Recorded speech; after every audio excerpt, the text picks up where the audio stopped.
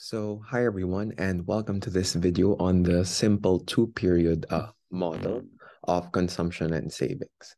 So in this particular video, we'll go through a worked out problem, and then we'll impose a specific functional form, derive the optimal values of consumption, and investigate a couple more things. Let's start. So suppose we have this generic utility function, which is a function of today's consumption and tomorrow's consumption. Notice here that we have this beta, and the beta is what we refer to as a discount factor, which basically discounts the value of future utility because the utility maximization that we'll be doing is expressed in terms of today, right? So it is not as valuable as today's utility per se. So it also says here that the household earns an exogenous income Y in the first period and Y prime in the second period, and can borrow or save at some interest rate R, okay? And the savings or borrowing decision is denoted by this S, okay?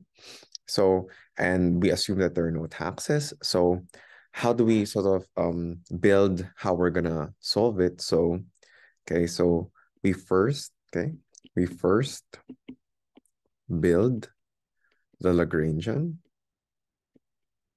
okay? So the Lagrangian can be set up as L is equal to, okay, UC plus beta UC prime plus lambda times the intertemporal budget constraint.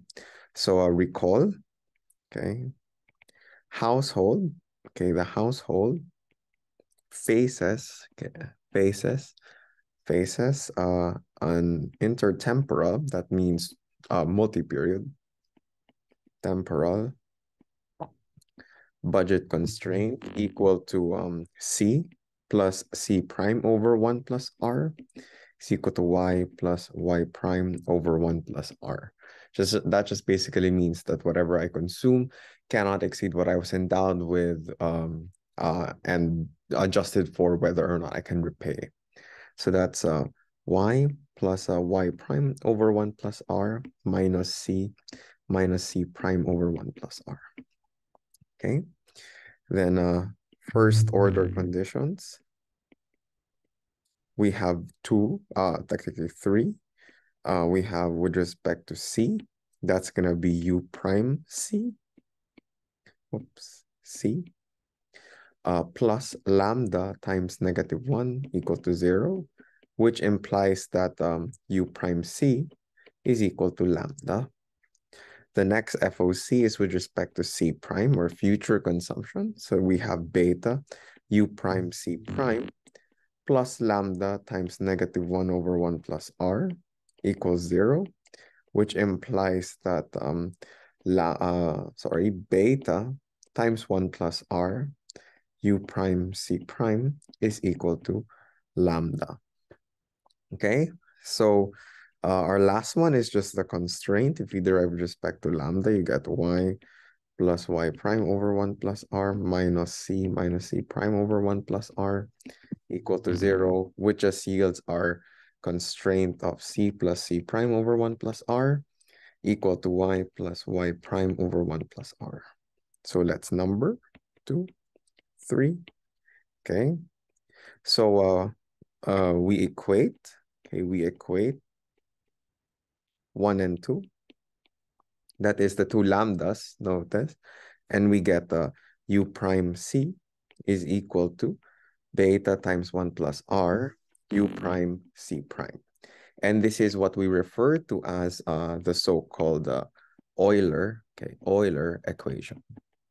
Okay. So the Euler equation can be represented as a marginal rate of substitution as well. So in that representation, okay, if I divide both of these sides by U prime C prime, okay, I get that U prime C divided by U prime C prime is equal to beta times 1 plus R, right? This side here is what we refer to as the marginal rate of substitution, okay? Similar to normal micro theory. And it's the marginal rate of substitution of consumption today and consumption tomorrow. And what that says is it should be equal to the discount rate scaled by 1 plus R, right? So this particular equation characterizes what the optimal consumption bundle would be. Doesn't necessarily give us what the optimal consumption bundle would be, but it characterizes it, right? So that's the interpretation of the Euler equation. Okay, so moving on.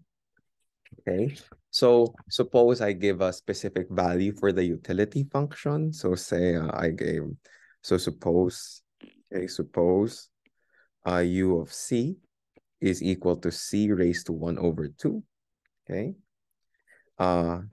Now let's solve for c star and c prime star, or the optimal consumption. So notice that u prime c is equal to 1 over 2c negative 1 over 2, which is basically 1 over 2c raised to 1/2. And u prime c prime is just going to be the same. 1 over 2c prime negative 1/2 equal to 1 over 2c prime 1/2, right? So plugging into the Euler equation,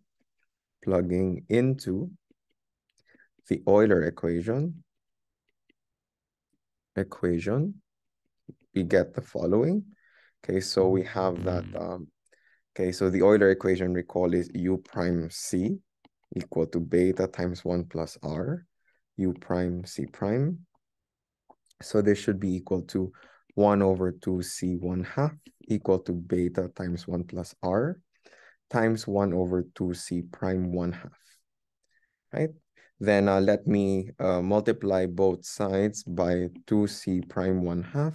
I get 2c prime 1/2 divided by 2c 1/2 equal to beta times 1 plus r. The 2's cancel out, of course. So I left with c prime over c raised to 1/2 equals beta times 1 plus r. Then if I square both sides to take out the 1/2, okay, I get c prime divided by c is equal to beta times 1 plus r squared. Then that implies that c prime is equal to beta times 1 plus r squared times c. Okay. From here, plug this value of c prime into the constraint, which is the intertemporal budget constraint. So that's equation 3 from earlier, this equation, okay, this equation. So if we plug that in, okay, so recall it's c plus c prime over 1 plus r is equal to y plus y prime over 1 plus r. Okay, so we get c plus c prime is gonna be beta times 1 plus r, okay, squared c over 1 plus r equal to y plus y prime over 1 plus r. So notice the c prime disappears and we're left with just a c there. So we can isolate out c, and c will now just be a function of the primitives, which is the exogenous variables and also the parameters, right? So we have that, we can simplify this first. So c plus beta squared times 1 plus r squared, c divided by 1 plus r, y plus y prime over 1 plus r. So this cancels out, and we're left with c plus beta squared 1 plus r c is equal to y plus y prime over 1 plus r. Then factor out the c, you get 1 plus beta squared times 1 plus r equal to y plus y prime over 1 plus r. Therefore, c star is just going to be 1 over 1 plus beta squared times 1 plus r times y plus y prime over 1 plus r. And this is optimal Okay, this is the optimal consumption, right? Now, how do we get C prime star? Well, remember, okay, C prime star is this beta times 1 plus R, okay, squared, right? Squared times C, right? And in this case, we're going to multiply it by C star. So it's just going to be beta times 1 plus R squared divided by 1 plus beta squared times 1 plus R times y plus y prime over 1 plus R. And this is C prime star. Okay, so that's what we have. So this concludes the first part of this, at least this lecture. In the next video, we'll explore some more properties with regards to the two-period model. So thank you for your attention, and I'll see you in the next video. Thank you very much.